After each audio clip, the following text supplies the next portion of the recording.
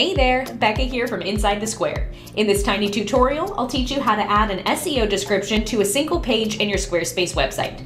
The first thing we need to do is navigate to your page settings menu.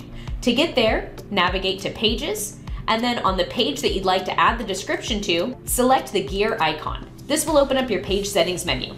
The second option here is SEO. In this section, you can enter in an SEO title up to 100 characters, as well as an SEO description up to 400 characters. 300 is recommended, but 400 is possible here within Squarespace. After you've entered in your information, select Save, and you'll be good to go. I'll show you one last time how we got there. From our main menu, select Pages, and then on the page you'd like to add the SEO description to, click the gear icon to open up your page settings menu.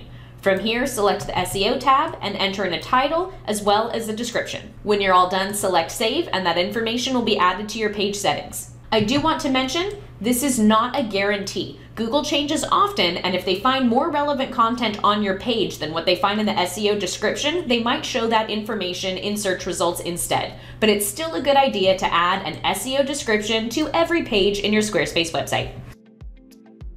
For more tiny tutorials like this one, visit InsideTheSquare.co.